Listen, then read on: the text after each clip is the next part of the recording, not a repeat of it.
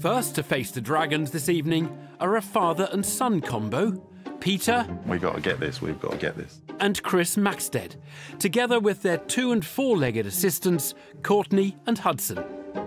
Have a good one, Hudson. That's us. Good luck, guys.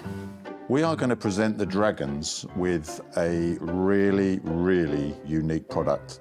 Right, well, gates. For Chris, walking into the den will be a surreal experience. I've been watching Dragon's Den ever since I was a little boy, and never before did I think we would be standing here about to pitch to 5 of the most influential business people in the country. But I'm ready for it and excited.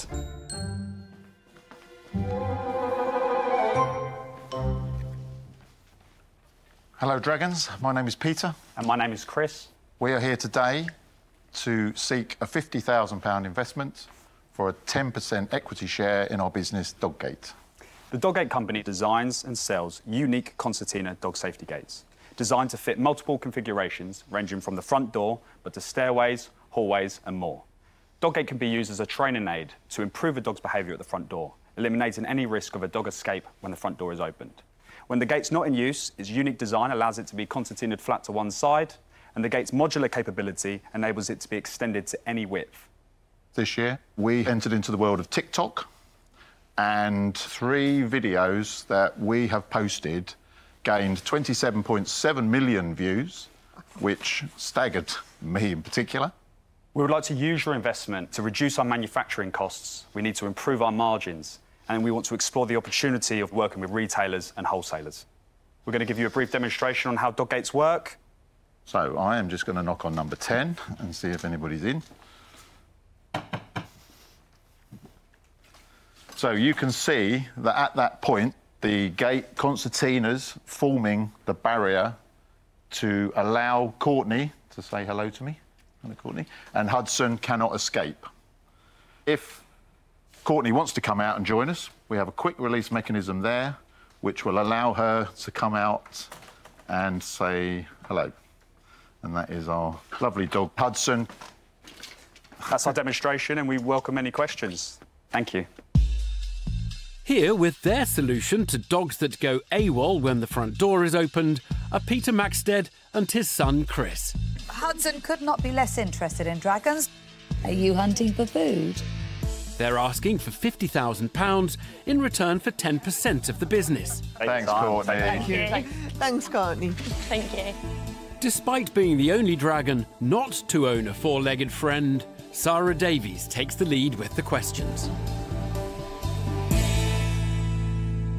So, tell me, where did the idea come from then? What sparked all of this? We have run a pet sitting business, and as part of that business, we had people's dogs coming to stay at our house. A dog escape is a terrifying thing. If it's my dog, it's bad. If it's your dog, it's beyond bad. So I looked around and there wasn't anything that did what I wanted it to do. So I came up with this dog gate. And how much does it cost you to make one of these? The front door version is £28 landed, and then the stairgate version is £46. And what do you sell them to for? So the stairgate version is £89.95, and then the front door version is £59.95. So yeah, you say you haven't got a great deal of margin. The margin is not the best. So at the moment, where are you selling this? Through TikTok, through our website, and through Amazon as well. So your business is only direct to consumer? Yes. So that is at 59, cost you 28? Yes. And what does it cost you to acquire a customer? At the moment, it's about £11.90. So £12. Your £28 plus your £12 is 40. Knock off your 20% VAT on 59, which is around 11. So you're making about £8 a unit. Absolutely, yeah. So at the moment, you could not sell this in retail.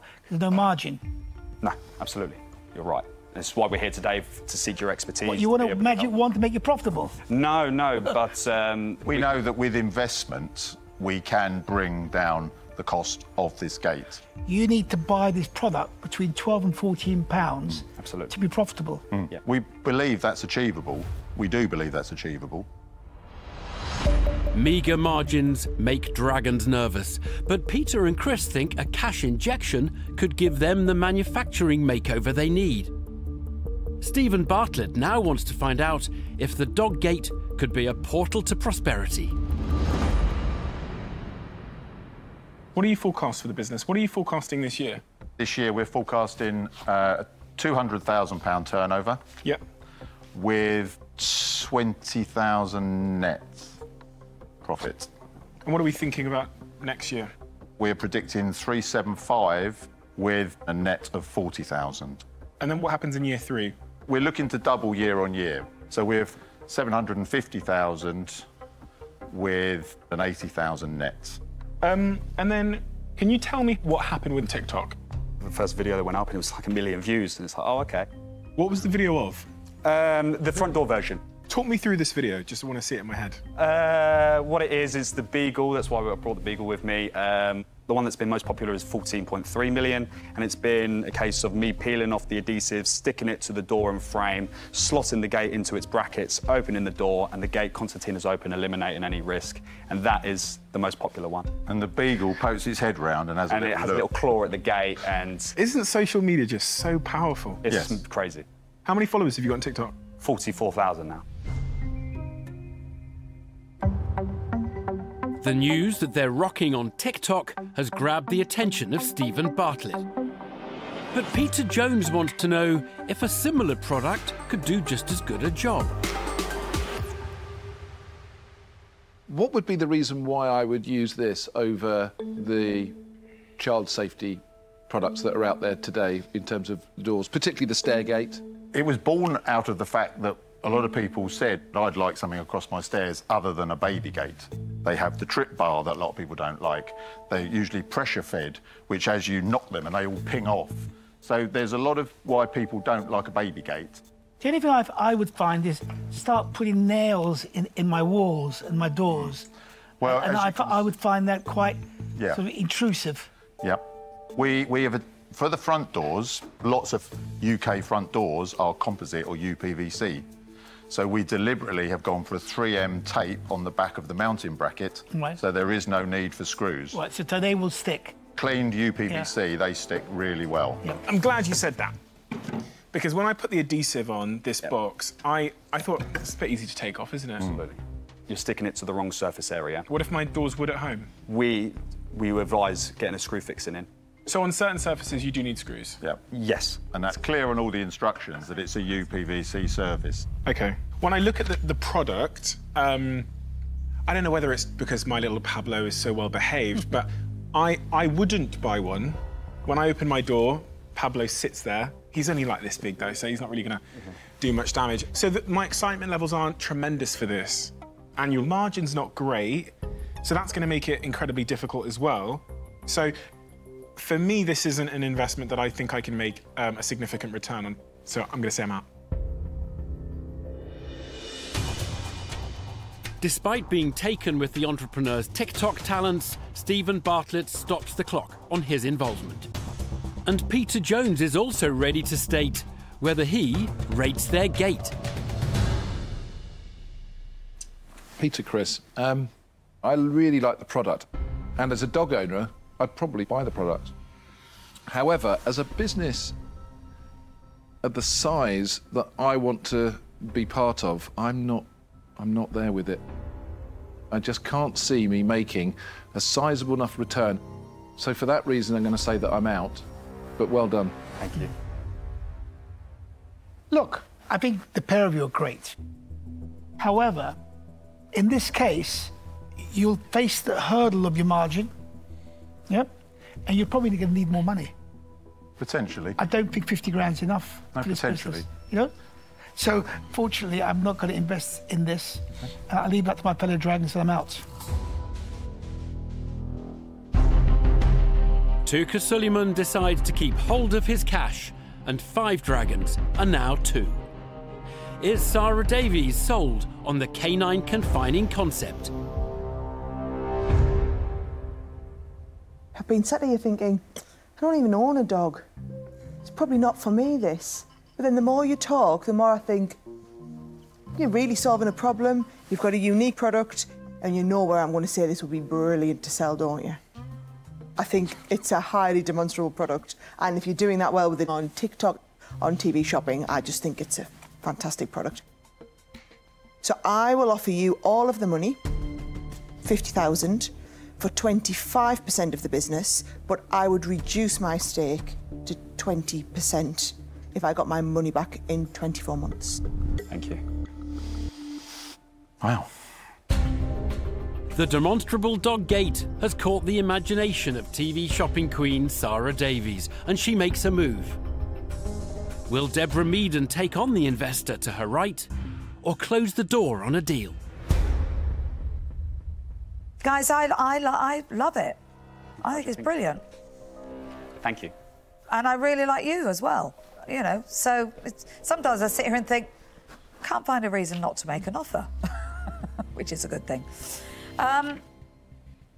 So I'm going to make you an offer. And I'm going to offer you all of the money, and I want 20% of the business. Thank you very much. It's a good offer. It is a good It's offer. a lovely offer. Think you need a moment with the wall. Two dragons are now duelling for the dog barrier business. We try and get the pair of them. Sarah Davies has dangled the prospect of TV shopping exposure, but asked for 25% of the equity, reducing to 20% if her money's repaid, whilst Deborah Meaden wants a straight 20% cut. Would Sarah be interested in matching Deborah's offer? But there's only 10% on the table, and Peter and Chris aren't done. Full disclosure, we would love to work with the pair of you. Would you consider 25,000 each for 12.5% each? I'd love to work with Sarah, but I'm looking for, OK, what haven't I got that you want? We know that you are better, you know, you are very well placed within the pet sector. That's one big difference between... I don't think that really answers it. Sorry. It's like kind of what do each of us bring? And I'll be really honest, guys. Sometimes having two of us does overcomplicate it. Okay, Yeah. Okay. And, that's fine. and from Well, then from we my, had to ask. Yeah, But if the offers still stand, then we would love to accept yours, Deborah. Oh, because you were looking at Sarah. I was expecting you to say if the offer still stands, Sarah, I'd like to accept yours. I am delighted. We are. Well done, guys. Sorry, thank you so much for your done. advice. I appreciate it. Keep your eye on the future. Peter and Chris make a beeline for Deborah Meaden and tie up a deal.